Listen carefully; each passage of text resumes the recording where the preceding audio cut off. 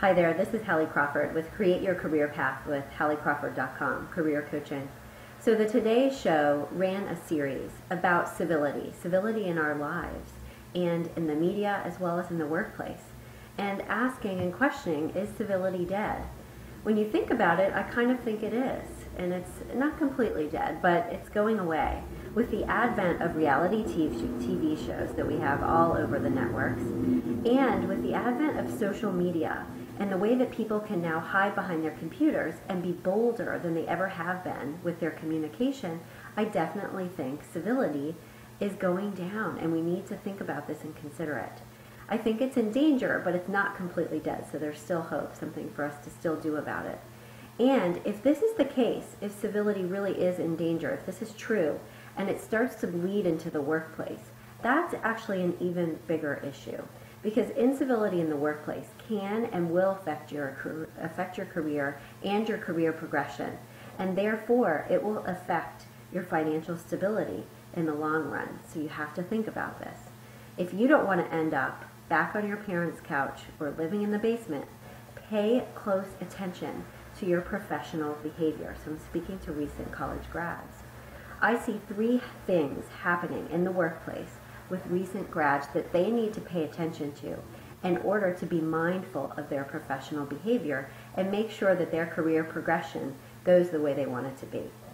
So these are the three things that they need to be mindful of with their workplace behavior. Number one, I see in recent grads who are just starting in a job, they have this sense of entitlement, this sense that I am owed more vacation days than other people, or all the perks and these exact things that they want in their work, maybe even more things than other coworkers who have been there for longer deserve and actually have.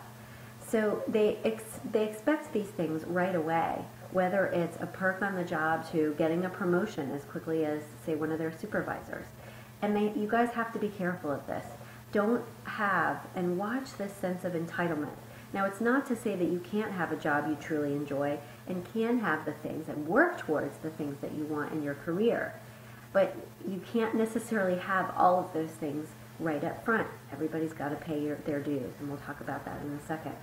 Number two, sometimes recent college grads speak their mind too freely, giving their opinion in meetings and expecting it to be followed right away, even when there may be a good reason why it's not going to be followed because of past company experience. Maybe they tried that idea that you provided in a meeting.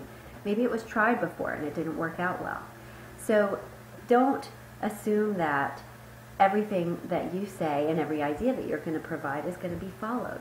Give your ideas, speak your mind, and give your opinion. But don't get upset or frustrated when it's not taken. There may be a good reason why it's not. And number three, recent college grads also don't always respect their older coworkers as much as they could. Now look, I know there will always be this tension between the generations. This is as old as time, and it will always be that way. And yes, fresh new ideas and perspectives are wanted and needed at companies in order to move things forward. So I'm not saying here to hold back. Don't hold back your advice and your opinion. My advice is to simply be mindful of how you present your ideas and your opinion. Be tactful and respectful of everyone at your workplace. And don't get frustrated if your idea is not taken right away. And realize too, and this is very important, that you're going to have to pay your dues, just like everybody else does. Yes, I know that doesn't sound fun. I wasn't thrilled about that either. But everyone has to pay their dues. I did, and all of my clients have as well.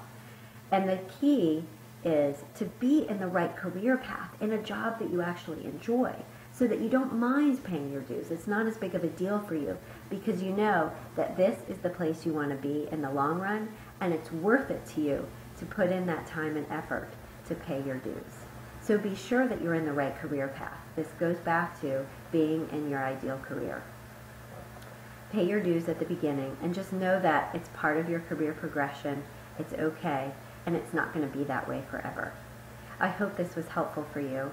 Have a great day and tune in next week.